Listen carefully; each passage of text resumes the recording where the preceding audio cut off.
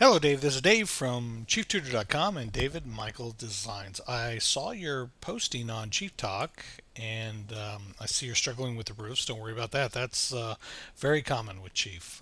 Roofs are, I think, one of the most difficult things to work with Chief. But once you understand how Chief puts together a roof, it actually becomes quite easy to manipulate roofs and make them do exactly what you want to do. I see you kind of posted a little plan where you wanted these high gable roofs, and then you had a PDF that you attached to say that you wanted a high gable over the front door, another high gable to the right of it, and then high gables over the garage door. Now, I'm assuming this plan is flipped compared to yours because I know your garage is over here. So let's go ahead and get started. I'll show you kind of how I like to do things. When I'm working in the roof mode, I don't like to look at all this extra junk, so I immediately go either to the roof plan set or the aerial view set. And I notice you got baseline polylines. Now, baseline polylines are great. They're wonderful. I love to work with them. But in this case, I think we can get to where we need to go through automatic build. So we don't need to use these baseline polylines. I'm going to go to my actor layer sets, and I guess you don't see this because of my screen. So I'm going to move my screen in a bit. And I'm going to say select all, and I'm going to turn the display off because I'm going to customize my aerial view. What I do want to see is I want to see walls normal, and I'm going to lock them. I want to see windows, and I'll lock them, and I want to see doors, and I'll lock them. And then, of course, I want to mess with the roof, so I'm going to say roof planes and these baselines. Turn those all on. I can also turn on labels, any openings, ridge gaps. I think that's fine where it's at. Okay, so with that set, I'm just going to go ahead and delete the things I don't want, which are your baseline polylines. I'm also going to go to my build roof and say automatically build roofs. I see you have it set to 10 and build roofs, so I'm just going to click OK. And if we go to our 3D view, we see this crazy thing because I think what's happening is you've already assigned a lot of walls to generate gable. And if that is correct, I would just open up one of these walls, go to my roof tab and see, yeah, you have it selected as full gable. So as not to confuse me, again, I want to go back to the basics. So what I'm going to do is go into my wall tool and holding down shift, now I'm in wall mode, I hold down shift, I'm going to drag select all my walls. So I'm going to drag select all my walls. And it won't capture any of them because I have my walls locked on my layers. So I got to go back down here to walls normal, unlock real quick.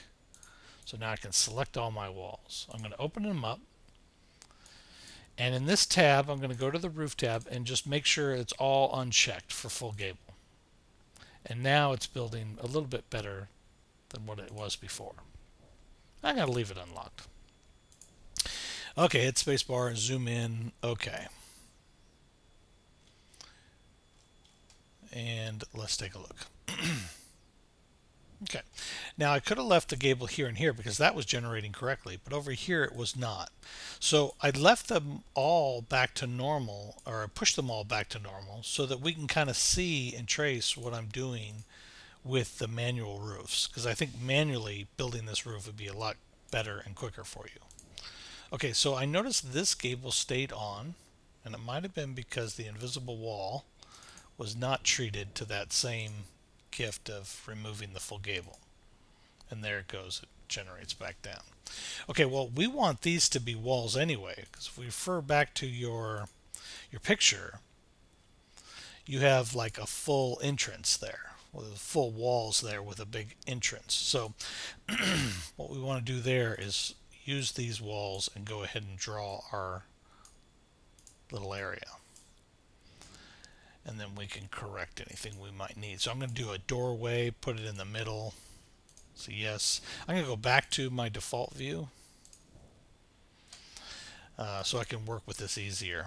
Because right now we're working with the actual plan. So let's go 6 feet by 12 feet. Arch it, broken arch, maybe 8, maybe 12. And then go back to my aerial set, if I can select it correctly. And I'm going to remove the parts that I don't need, which is this hip, this hip, this hip, and this hip. And I just pull the rest forward and create my gables.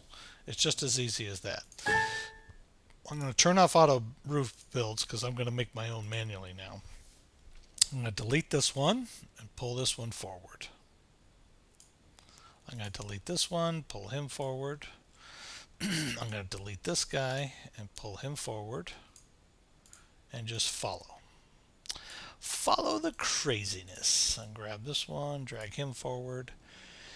And I know that this roof is cutting through my walls here, so it's not going to look too good in 3D just yet. See how it's generating here? But if I go back here, I can manipulate this one, pull it back, and then move him in. So there we go. Now I'm getting a nice clean look.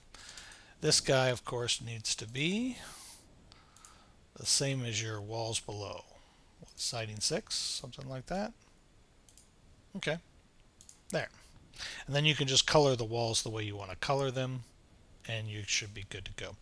This one we might need to back off just a little, because it doesn't look like it was flowing with the colors okay on the siding there.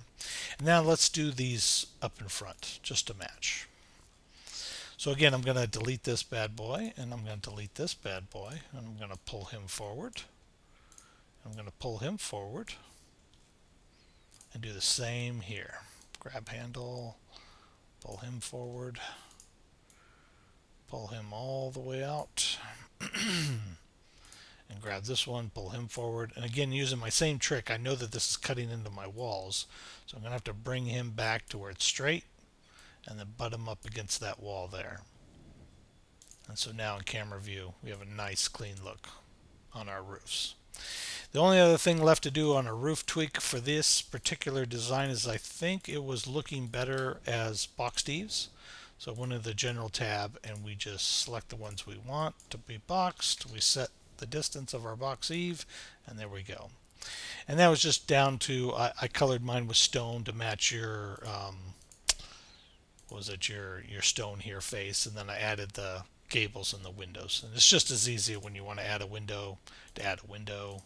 You could double click it, reshape it maybe to 36, and maybe shutters. You got all that. This is kind of the basic silly stuff. And they can add vents and whatnot up top as well. And then keeping the casing here works good for when you're adding the stone. And see, I had some stone textures that sometimes I like to use, but the best ones are the manufacturer ones. They have some really good ones. Eldorado stone is pretty good. There's a few others down here, I think. Now let's just use Eldorado stone. We'll use this bad boy, and